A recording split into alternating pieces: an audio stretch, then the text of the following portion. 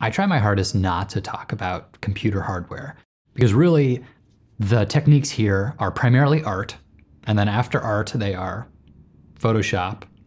That is really pretty system agnostic. You could have a Mac, you could have a PC. Other than don't buy a tablet, like an iPad, it's not what you want.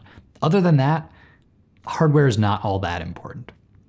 What is important is understanding how to use the hardware you have.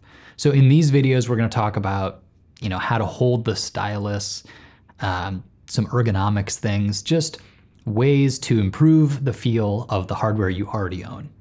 So enjoy.